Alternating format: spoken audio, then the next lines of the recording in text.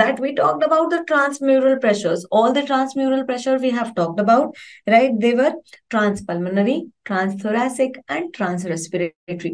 So 3 of these curves are given over here.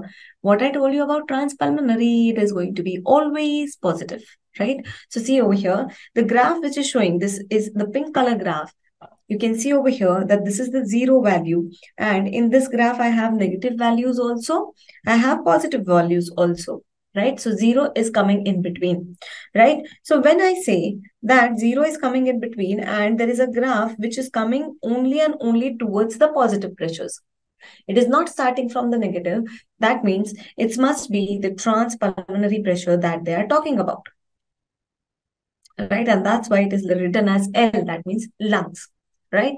And the one pressure that we talked about, the second one, that is the transthoracic pressure, or the pressure, the transmural pressure across the chest wall, right? So this W is coming for that wall. Okay, chest wall ka W is the wall. This is the diagram which is given in the GNOM. So please remember, it's very, very important. Now, you'll ask me, ma'am, what is this third line?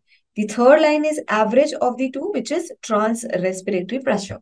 Transrespiratory pressure. And when we saw one question over there, there is again X was denoted.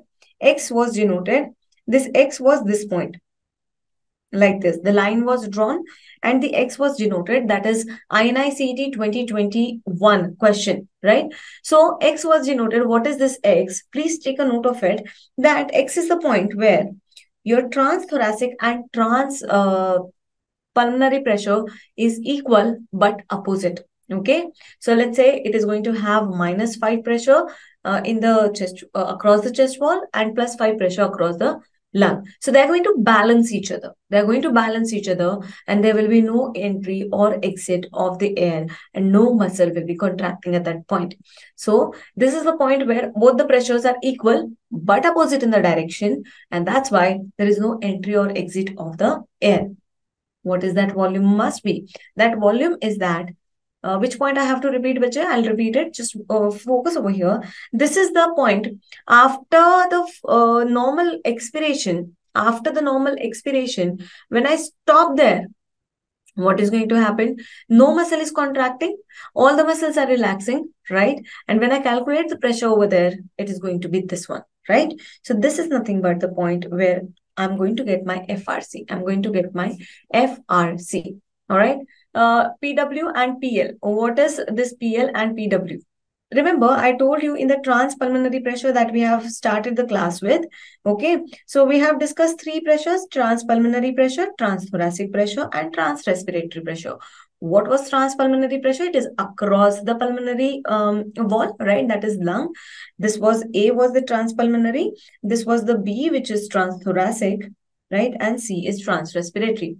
The one thing I told you, we calculated also that transpulmonary is always going to be positive.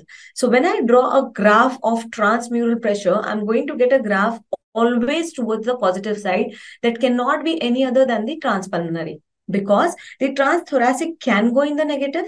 The transrespiratory also can go in the negative. So these 2 pressures can go in the negative. Now, transthoracic pressure is the pressure across the chest wall.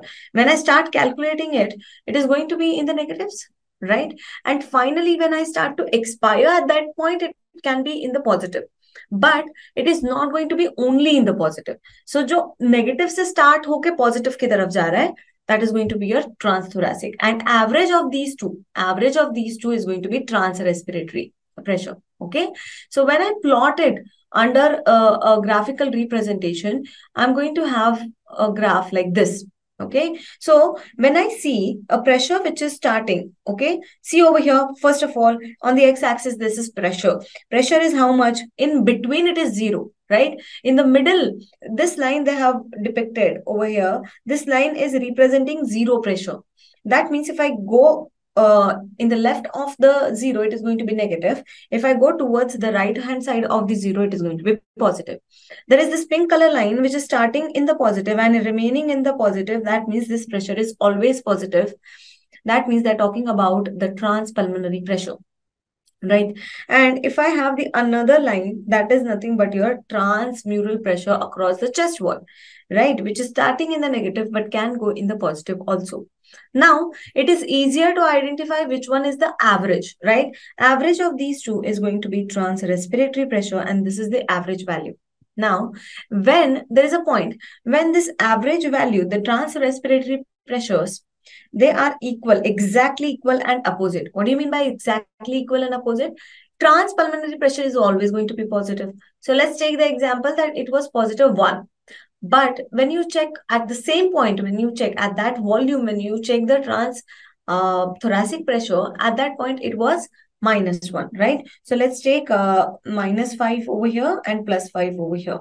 That means they're balancing each other. No muscle is contracting, your chest cavity is not moving.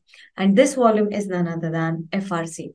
After the resting or quiet expiration, your lungs are going to reach at to the FRC. We're going to discuss the volume also. For just now, remember that it can reach up to the FRC, and this is the volume at which both the pressures will be equal and opposite. All right.